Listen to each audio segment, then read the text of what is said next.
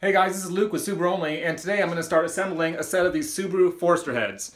In my last video, I talked about polishing the exhaust valves so that they wouldn't catch on these bronze guides. So I've gone ahead and I have done so. I've polished all these exhaust valves. You can see this one's highly polished. I removed all of the carbon deposit that was on the back side of the valve and on all the carbon deposits that built up on the stem of the valve. So it's pretty polished now. It's good enough. I've already done 2 of the exhaust valves and 2 of the intakes here.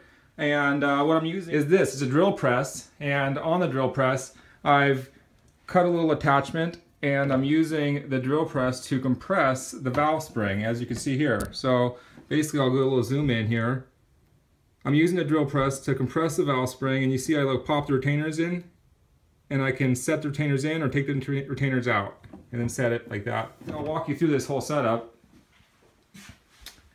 So in a nutshell, if you want to use a drill press to compress your valve springs, really for any engine, what you're going to want to do is figure out what degree your valves are angled at. So basically, on a Subaru engine, the valves are angled at about 23 degrees off of straight up.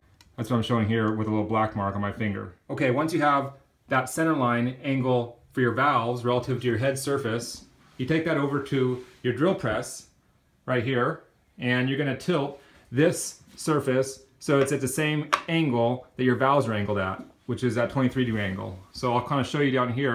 Basically, if I was to center line this and this was perfectly flat, to go up here, it would be about 23 degrees. So this surface is about a 23-degree angle.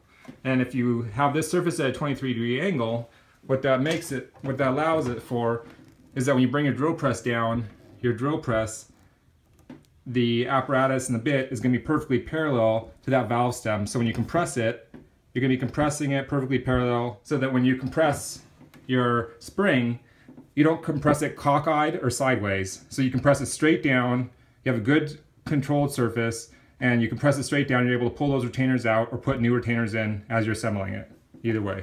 So that's it. Get everything aligned up perfect so that nothing kicks to the side or nothing's cockeyed when you're moving it up or down. Alright, so now that I've walked you through how I use my drill press to compress the spring, let's actually go ahead and take a look at the heads and assemble one of these suckers.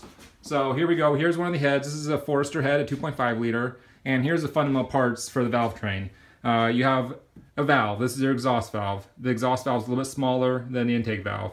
Here's your spring, right? Your valve spring.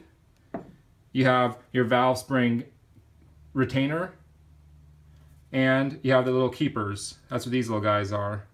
Okay, and these are the little guys, these little keepers will lock into this top little notch of your valve, and that's what holds the whole assembly together. So I'm going to go ahead and assemble one.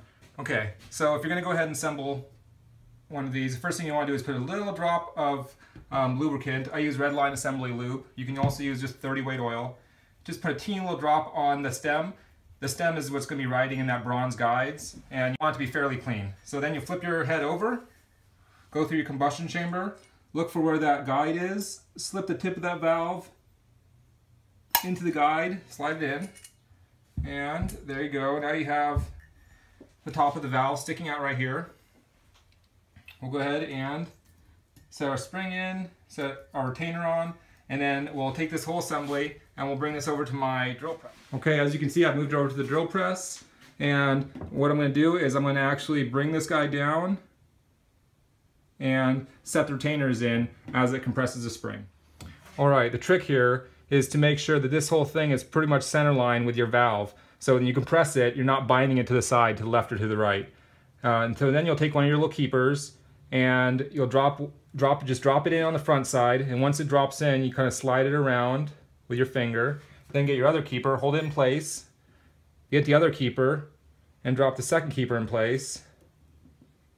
Just be kind of careful about it, but it'll drop in place. And then, once they're both in place, you kind of slowly raise it up, and voila!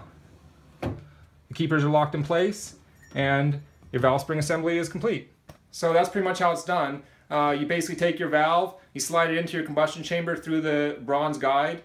Once you have that assembled, you put it on your drill top base here, that's set at the 23-degree angle for Subaru heads. And then you use your little notched out sockets fitting that I have mounted in the drill press to compress that valve spring so that I can drop the keepers in and hold that retainer in place and hold that valve spring in place and hold the whole assembly together. Alright, I'm going to go ahead and button up the rest of these heads. Thanks for checking out the video. I'm Luke with SubaruONLY. If you're into Subarus, you're in the right place. This is a video series on doing the head gasket job on a 2.5 liter Subaru Forester engine. I also have a 94 IMPREZA that I'm putting a JDM STI motor in, and I have a 93 Legacy that I'm rallycrossing. If you're into Subarus, keep checking out the videos, subscribe if you're into it. I'd appreciate it. Thanks a lot. Talk to you next time.